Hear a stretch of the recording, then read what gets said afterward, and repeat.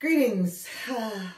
This is the N+1th attempt to get this video recorded, whatever. I'm being a vidiot.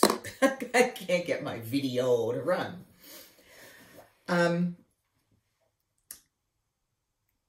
My name is Jean, and I am a knitter.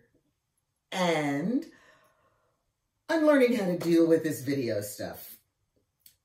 Someone asked if I would talk about the reference books that I would recommend when learning how to design knitwear.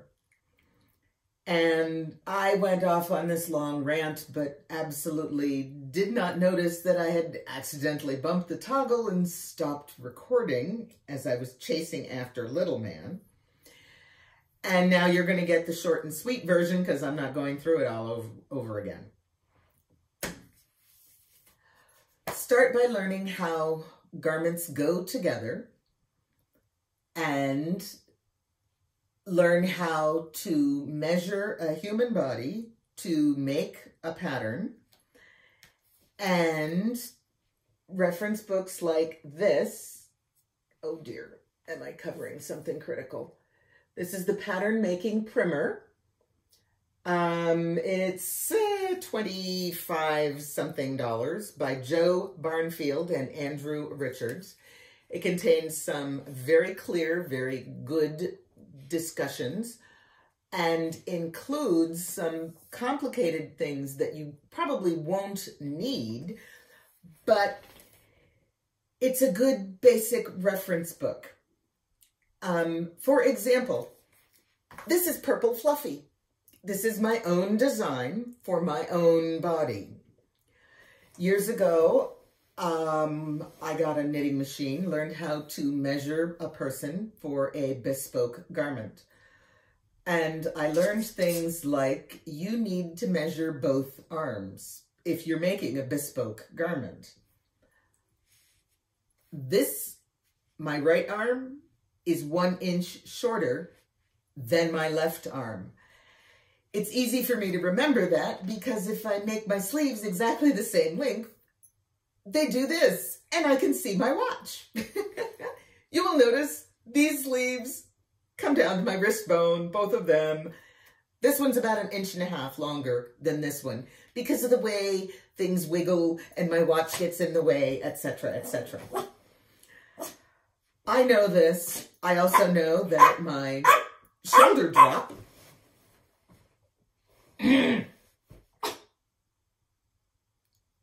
there will be editing happening.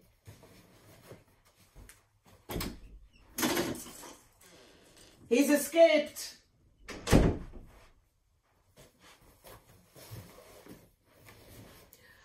I also know that my shoulder drop is lower than that of most people because my shoulders are very square, and they're also a little broader than the standard person my height, weight, sex, by birth, etc. By the way, my pronouns are she, her, and they always have been, and they probably always will be, but that does not mean that your pronouns are in any way, shape, or form wrong because they're yours. They're not mine. Let me know what they are. I will try my best to use them. Jax, I want to repeat my apology for misgendering you in an earlier video. I warned you that the they, them pronouns are the absolute hardest ones for me to remember to use, and I even mentally practiced using them before I started recording, and I still blew it. Sorry. And that's a sincere apology and not some weird spoof. What am I working on? Well, I finished Fuzzy Purple. It fits exactly the way I want it to. It has the comfortable amount of ease. No, I didn't block it because I wasn't raised to block anything in acrylic. Our general rule of thumb was if you really wanted to look good, hit it with some, throw it in water and lay it flat to dry, but it's not going to change shape or size unless you melt it. And thank you, no, I'd rather not melt my acrylics. What am I working on? My big shawl went into timeout because I was having difficulty seeing the pattern. My new glasses have arrived, but I am currently working on, this is a muscle burr hat. Well, when you start a muscle burr hat, it starts with a very small number of stitches and you have to knit circular, and some people are just like really not thrilled with this, but it does increase very quickly. And then you can move it to circular needles and it curls, and all I can say is, I'm a female. I remember what a diaphragm used to look like. I'm knitting a fluffy, woolly diaphragm. It's not going to be very effective, but that's all I can think of when I pick it up, and it makes me laugh. And yes, I'm knitting, and I'm knitting kind of slowly on it because there's all kinds of stuff going on because we're still moving into this house. So the muscle burr hat, at this stage, is a woolly diaphragm, and I think I'm one of the few people that will talk about it, but I'm not the only person who is thinking of it. It's a diaphragm. It's going to be a cute hat when it's done. And yes, I will block it on a balloon and it will be fine. But right now, all I can think of is birth control. New and exciting things in my life.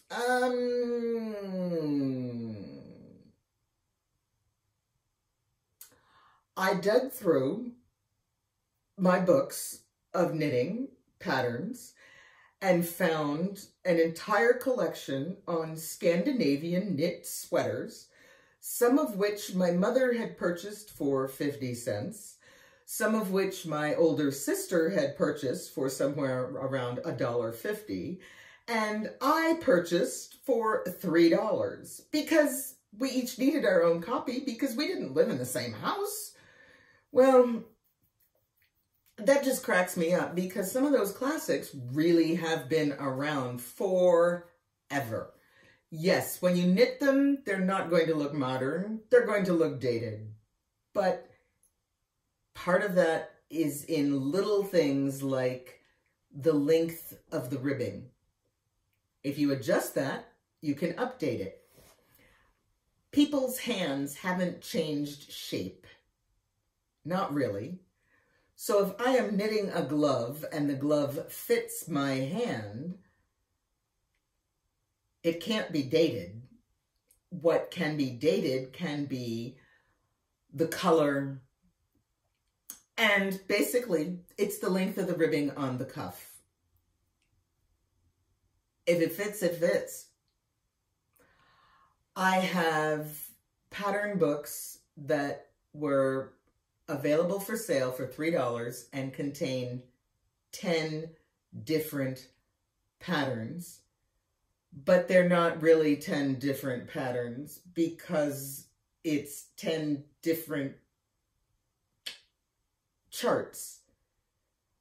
If you really look at the pattern is the same, and there's not a lot of size inclusivity. One of them says you can knit this pattern for children if you just knit it on really tiny needles and use 30% of the thread, the yarn, and work it in a fingering on a 1 and 3 instead of a worsted on a 9 and 11 or 8 and 10 or whatever it is that they were recommending. They just said use smaller needles, it'll come out right for a kid. And there's this whole different opinion on size inclusivity. The patterns also include washing directions. I had totally forgotten the product Woolite.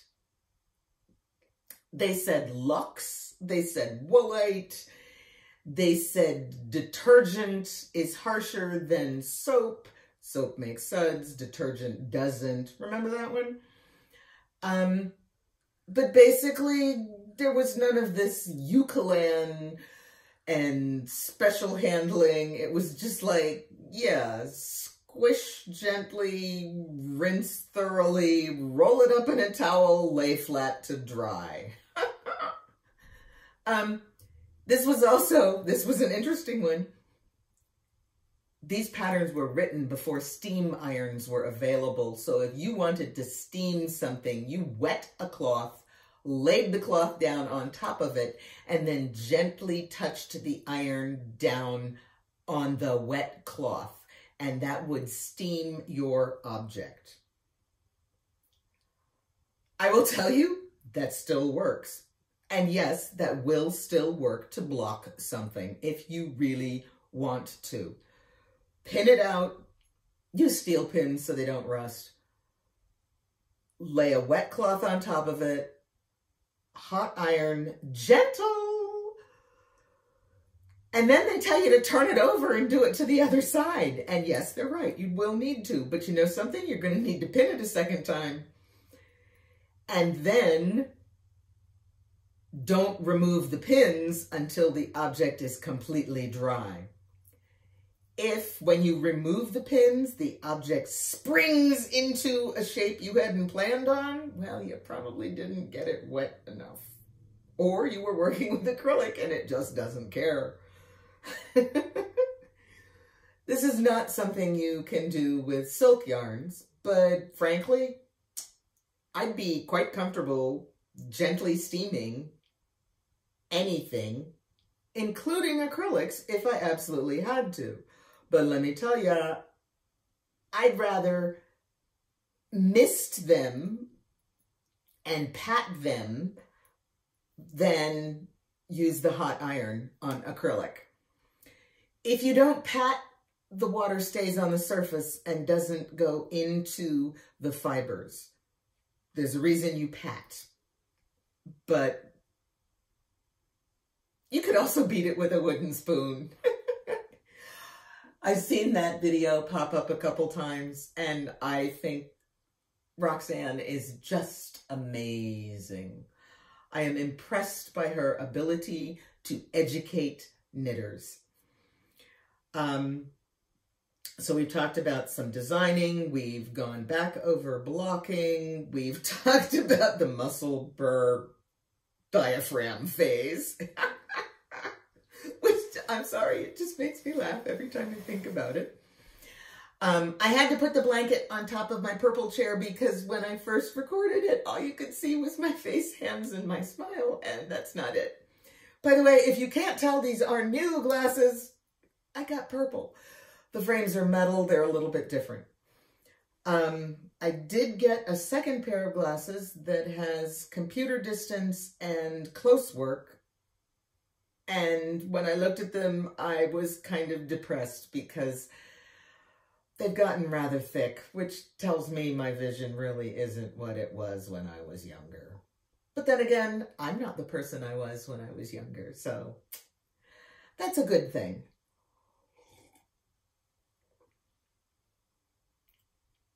There may be background noise, there may not be background noise. My husband is working from home this morning, and I have to complete this by saying the ball band on this yarn recommended I purchase 6 balls of yarn to complete an adult sweater. While I know I don't design size inclusively, this is a comfortable 40-odd inch chest. And my sleeves are significantly longer than standard. Many patterns will tell you knit till it's 17 inches. Yeah. Knit till it's 24 inches. Knit till it's 23 inches. That extra length is not added when there's only 30 stitches. That extra length is added up here. Did I worry? Also, this is another one. I did not particularly worry about exactly duplicating the spacing on the increases that are almost impossible to see from this sleeve to this sleeve. Why? Well, first place, ain't nobody ever gonna notice. And in the second place, my arms don't match. Why should my sleeve increases match? I did get up to the same number of stitches eventually. This sleeve is the same diameter up here as this sleeve is, but they're not the same length. Neither are my arms, so that would be a win. I'm also going to tell you that if I were ever to do bust shaping, and I were one of those women who was a little bit different on the left than the right, then you notice the difference. I would probably not go to the trouble of adjusting my bust shaping to have it be different on the right than the left if I consistently wore a quality foundation garment. If there is a significant discrepancy, perhaps you've had a mastectomy,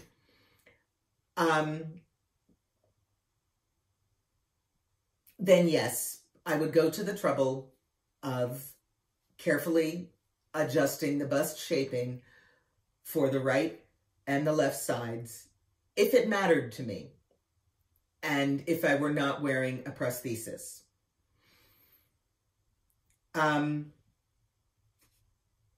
But do I adjust for the fact that, yes, one shoulder is a ½ inch higher than the other? No. Do I know it? Oh, yeah.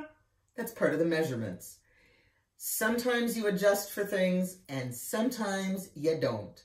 The majority of commercially made garments, as a matter of fact, all commercially made garments are mirror imaged left and right. I will tell you that if you are careful in your measurements, you will find that there is not a single human on earth that is mirror imaged left and right. But nobody notices, or most of the time you don't notice, because it just doesn't matter. If it matters to you, like it matters to me, I do make one sleeve longer than the other when I'm making my sleeves separately. If I'm